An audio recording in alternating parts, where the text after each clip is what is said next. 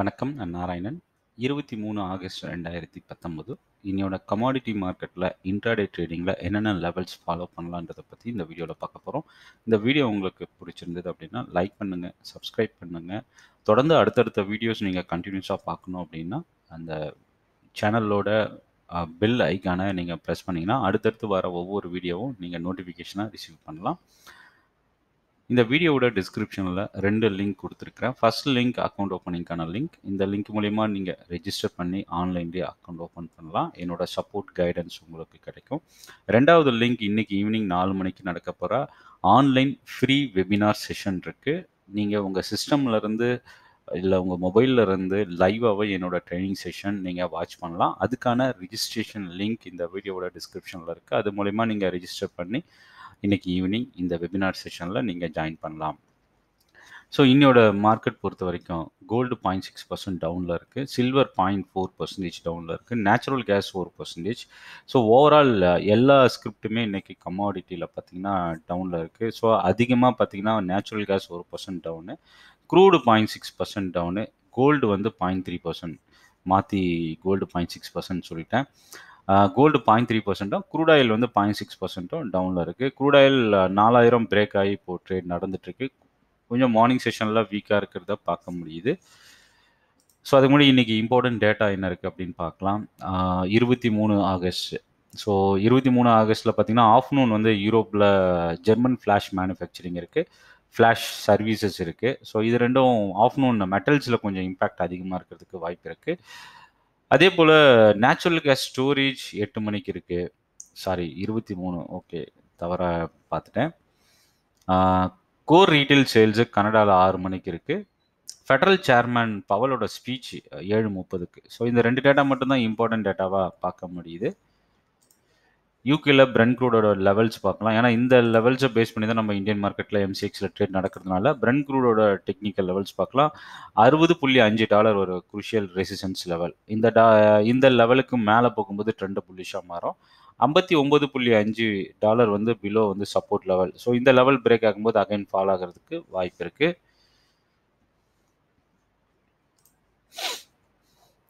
குளோபலில் commodity scripts எப்படி trade நடந்துட்டுருக்குன்னு பார்க்கலாம். First அமெரிக்காவில் கோல்டு சில்வர் 0.2-0.3% டவுனில் இருக்குது. பெரிய அளவுக்கு செல்லிங் ப்ரெஷர் இல்லை, பட் ஓப்பனிங்கில் பார்த்தீங்கன்னா ஒரு கேப் டவுன் இன்றைக்கி வீக்காக இருக்கிறதுக்கான ஒரு இண்டிகேஷனை பார்க்க முடியுது. க்ரூடாயில் வந்து 0.02% அமெரிக்காவில் பாசிட்டிவாக இருக்குது. பிரெண்ட் க்ரூடு 0.10% பாசிட்டிவாக இருக்குது. ஸோ ஒரு மிக்சட் ட்ரெண்ட் அப்படின்னு சொல்லலாம். ஃப்ளாட்டாக இருக்கிறதுனால கிளியர் டைரக்ஷன் இல்லாமல் இருக்குது. அதே போல் மெட்டல்ஸ்லேயும் ஒரு மிக்சட் ட்ரெண்ட். அலுமினியம் டவுன், அதாவது 0.2% நியர்லி டவுனு, ஜிங்க்கு 0.2%, லெட்டு 0.1% பாசிட்டிவாக இருக்குது. Nickel copper flat to negative. இல்லை நிக்கல் மட்டும் 0.5% நியர்லி டவுனில் ட்ரேட் நடந்துட்டுருக்கு. ஸோ ஓவரால் ஒரு மிக்சட் ட்ரெண்டு மெட்டல்ஸில் இருக்கிறதுனால இன்றைக்கி மார்னிங் செஷனில் எந்த ஒரு என்ட்ரி நீங்கள் போக வேண்டாம். லெவல்ஸை வச்சுக்கிட்டு லெவல்ஸை ஃபாலோ பண்ணி நீங்கள் அந்த லெவல் உங்களுக்கு என்ட்ரி லெவல் வரும்பொழுது நீங்கள் எக்ஸிக்யூட் பண்ணலாம்.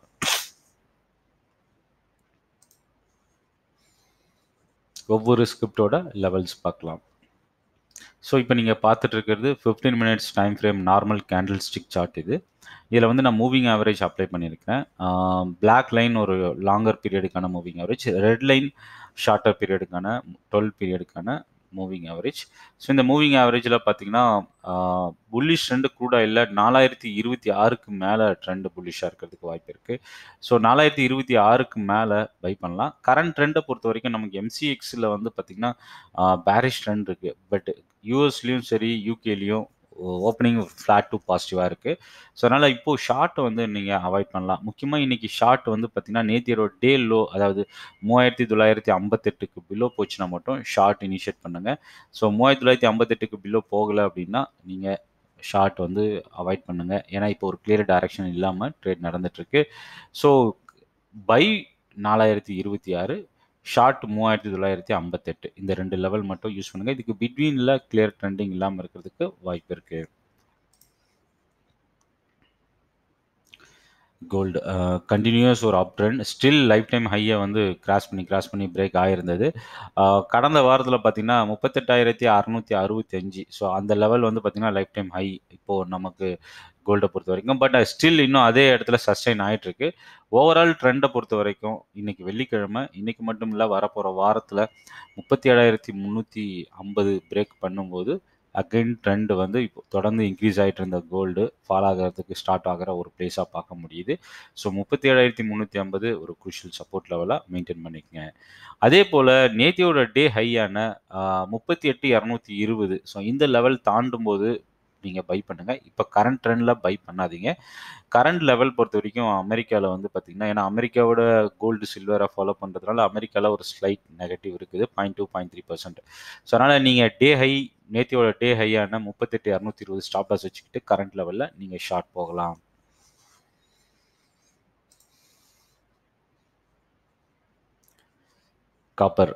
காப்பர் கடந்த திங்கட்கிழமை தான், இந்த வாரம் திங்கட்கிழமை 451 வரைக்கும் ஒரு ஹை போயிருந்தது. போன வாரத்தோட ஹையை வந்து கிராஸ் ஆச்சு. கடந்த 13ஆம் தேதி 451.20 இருந்தது. இப்போ 451.30 வரைக்கும் கிராஸ் ஆகி தொடர்ந்து அங்கேருந்து கண்டினியூஸ் ஒரு டவுன்ஃபால். இந்த வாரத்தோட லோவை நேத்தியோட ட்ரேடிங் செஷனில் காப்பர் பிரேக் ஆயிருக்கு 443.50, 43.70 அந்த ரேஞ்ச் வரைக்கும். ஸோ தொடர்ந்து இன்னைக்கு ஒரு குரூஷியல் சப்போர்ட் அப்படின்னு பார்க்கும்போது 443.50. ஸோ இந்த லெவல் வந்து ஒரு குரூஷியல் சப்போர்ட் லெவல். அதே போல் இன்க்ரீஸ் ஆகிறதுக்கான லெவல் அப்படின்னு பார்க்கும்போது இப்போ 444.50 இருக்கு. நியர்லி 446க்கு மேலே பை பண்ணலாம். 446க்கு மேலே நீங்கள் பை பண்ணுறீங்க அப்படின்னா நேத்தியோட டே லோவான 443.50 ஸ்டாப் லாஸ் வச்சுக்கோங்க. ஸோ 443.50 பிலோ ஷார்ட் போகலாம். 446க்கு மேலே பை பண்ணலாம். இந்த ரெண்டு லெவலில் எந்த லெவல் பிரேக் ஆகுதோ மார்க்கெட் ட்ரெண்ட் அந்த லெவலில் மாறுறதுக்கான வாய்ப்பு இருக்குது. நிக்கல் பொறுத்த வரைக்கும் ஒரு கிளியர் டைரக்ஷன் இல்லை. தொடர்ந்து ஒரு கேப் அப், கேப் டவுன், ஒரு ஸ்பைக் வந்து பார்த்தீங்கன்னா சடனாக இன்க்ரீஸ் ஆகுறது, 10-15 பாயிண்ட்ஸு அகெயின் ஃபால் ஆகுறது. ஸோ தொடர்ந்து ஒரு டிராஸ்டிக் சேஞ்சஸ் வந்து கடந்த வாரத்தில் பார்க்க முடியுது. கடந்த வாரம் மட்டும் இல்லை, அதுக்கு முந்தின இப்போ இந்த திங்கக்கிழமையிலிருந்துமே வால்டிலிட்டி ரொம்ப அதிகமாக இருந்தது. கடந்த வாரமும் வால்டிலிட்டி ரொம்ப அதிகமாக இருந்தது. ஆகஸ்ட் 7ஆம் தேதி 1042 இருந்த நிக்கல் கிட்டத்தட்ட பார்த்தீங்கன்னா 1160 வரைக்கும் 16ஆம் தேதி கிராஸ் ஆயிருந்தது கடந்த வாரம் வெள்ளிக்கிழமை. கிட்டத்தட்ட பார்த்தீங்கன்னா 15 பாயிண்ட்டு இந்த ஆகஸ்ட்ல மட்டுமே பெரிய அளவுக்கு ஒரு பாசிட்டிவ் அப் ட்ரெண்டு பார்க்க முடிஞ்சது. கிட்டத்தட்ட ஒரு 15 பாயிண்ட், கிட்டத்தட்ட 15% கிட்ட இந்த மாதம் நிக்கல் இன்க்ரீஸ் ஆயிருக்கு. நேத்தியோட டே லோ தான் இந்த வாரத்தோட டே லோவாக பார்க்க முடியுது. ஸோ 19ஆம் தேதிக்கு அப்புறம் பார்த்தீங்கன்னா 1104, 1105 அந்த ரேஞ்ச் வரைக்கும் ஒரு கேப் டவுன் ஓப்பனிங் இருந்தது. அதுதான் இந்த வாரத்தோட லோவாக பார்க்க முடியுது. கடந்த வாரத்தோட லோன்னு பார்க்கும்போது 1102. ஸோ அந்த லெவல் வந்து பார்த்தீங்கன்னா இந்த வாரம் பிரேக் ஆகலை. ஸோ இதில் நம்ம தெரிஞ்சிக்க வேண்டிய விஷயம் என்னென்னா, நேத்தியோட டே ஹையான 1120 தாண்டும் போது மட்டுமே ட்ரெண்ட் புல்லிஷாக மாறதுக்கு வாய்ப்பு இருக்குது. இப்போதைக்கு நிக்கல் வந்து பையிங் போகாதீங்க. பையிங் போகணும் அப்படின்னா 1120க்கு மேலே பை போங்க. அதே போல் ஷார்ட் போகணும் அப்படின்னா 1104க்கு பிலோ தான் செல்லிங் ப்ரெஷர் இருக்கிறதுக்கு வாய்ப்பு இருக்குது. பட் நீங்கள் மொமெண்டம் ட்ரேடர் இல்லை, கொஞ்சம் ஒரு 5 to 10 பாயிண்ட்ஸ் நீங்கள் ஏர்ன் பண்ணால் போதும்னு நினைக்கிறீங்கன்னா 1110க்கு பிலோ நீங்கள் ஷார்ட் போயிட்டு 1121 ஸ்டாப் லாஸ் வச்சுக்கோங்க. 1121க்கு மேலே பை பண்ணலாம். ஜிங்க் ஒரு சைட்வேஸ் ட்ரெண்டு. இதில் பார்த்தீங்கன்னா 21ஆம் தேதி வந்து 186 வரைக்கும் ஒரு ஹை போயிருக்கு. ஸோ நீங்கள் ட்ரெண்டு நீங்கள் ஃபாலோ பண்ணணும் அப்படின்னா 185, 86க்கு மேலே பை பண்ணுங்க. 186க்கு மேலே பை பண்ணுறீங்கன்னா 184 ஸ்டாப் லாஸ் வச்சுக்கோங்க. அதே போல் 184 பிலோ நீங்கள் ஷார்ட் போனீங்கன்னா 186 ஸ்டாப் லாஸ் வச்சுக்கோங்க.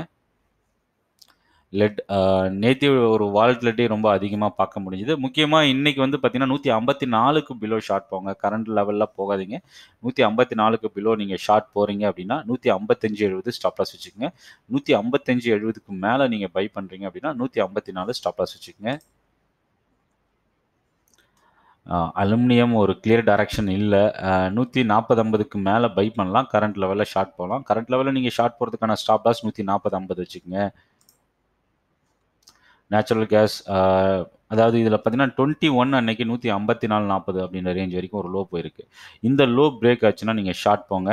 இந்த லோ ஷார்ட் போகிறீங்க அப்படின்னா 158 ஸ்டாப் லாஸ் வச்சுக்கோங்க. ஏன்னா 3 ரூபீஸ்லேருந்து 3.5 ரூபீஸ் நீங்கள் ஸ்டாப் லாஸ் வச்சா மட்டுமே நேச்சுரல் கேஸில் நம்ம சர்வை பண்ண முடியும். ஸோ இந்த ரிஸ்க் நீங்கள் எடுக்கிறீங்கன்னா 154-20க்கு பிலோ ஷார்ட் போங்க. அதே போல் 158 ஸ்டாப் லாஸ் வச்சுக்கோங்க. 158க்கு மேலே போச்சுன்னா அகைன் ட்ரெண்ட் புல்லிஷாக மாறதுக்கு வாய்ப்பு இருக்குது.